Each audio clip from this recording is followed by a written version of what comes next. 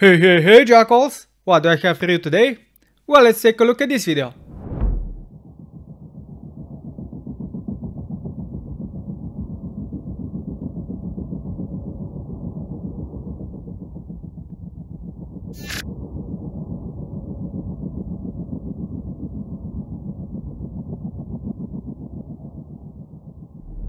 Did you like what you saw?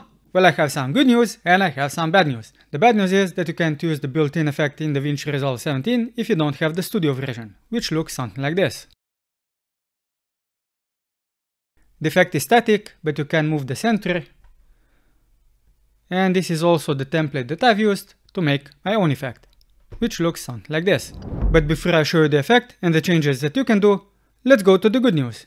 The good news is that you'll be able to download this effect completely for free. But consider subscribing to my channel if you want to get DaVinci Resolve content twice a week. Now before you download the effect and close the video, let me just show you how to install it and use it. To download it, you'll find the link in the description.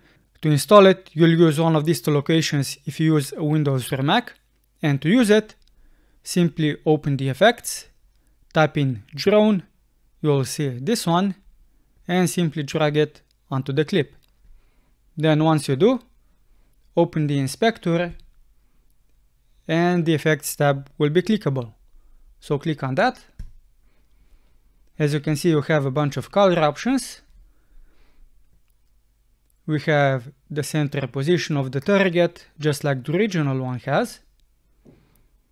But what the original one doesn't have is the zoom. So I can zoom in, and we have some animation with the center position, and we zoom in here.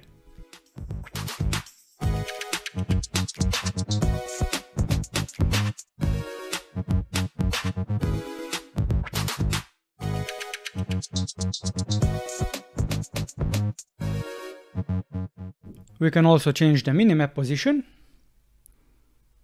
to wherever you want it to. You can also disable it if you don't want it, or just make it less visible. We also have the grain if you want it or not. You can disable all of this. This will make it easier on the PC. We have the glow.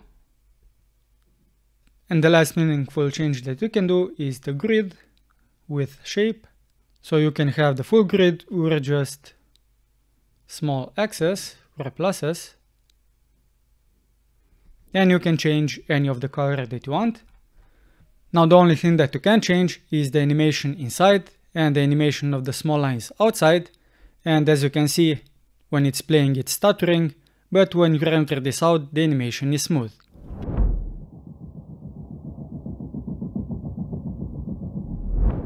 Now the last piece of bad news is that I won't be showing you how to make this effect, at least not in today's video. So if you want to know how to make a minimap and how to make animations that don't break when you put them inside an effect, then consider subscribing to my channel. Now if you want to get more free effects like this one in the future, give the video a thumbs up so I know, and subscribe to my channel to get more DaVinci Resolve and video editing content twice a week. I'm Simon, and until next time Jackalls, keep it digital.